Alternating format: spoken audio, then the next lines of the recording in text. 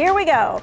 4 out of 5 stars and 500 reviews. Now, this is what I look at when I'm buying a product, and I'm wondering if it works better than another. You want to know, right? In a recent Consumer Reports survey, 43% of people said they find customer reviews on the internet to be very helpful.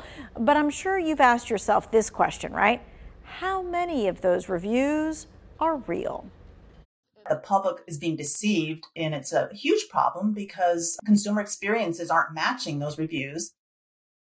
Kay Dean created Fake Review Watch, a YouTube channel and website to help create awareness and fight back against fake online reviews. Research from FakeSpot found that, get this, 42% of Amazon's reviews were not real.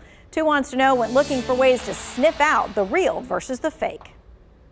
One major sign that something fishy might be going on is when you see a bunch of very positive reviews all posted on the same day. Fake reviews can be grouped together like this, so it's better to skip them. Another red flag is when you see similar wording or phrasing in multiple reviews, like several reviews from different users that have the same, "Wow, this product changed my life."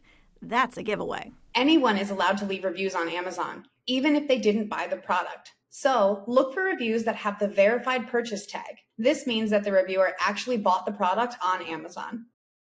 All right, now remember the YouTube channel and website that I told you about at the very beginning called FakeSpot? It has a search engine as well that you can use to see the quality of customer reviews. So this is it, and here's how you use it. You're going to find a product and you're going to copy the link, and then you're going to paste it into the URL and you're going to put it into that FakeSpot search. The site then uses an algorithm to help you weigh, here are the pros, here are all the cons, so that you can better decide if the product is really what you're looking for. I'm going to link you to this site in the 2 Wants to Know section.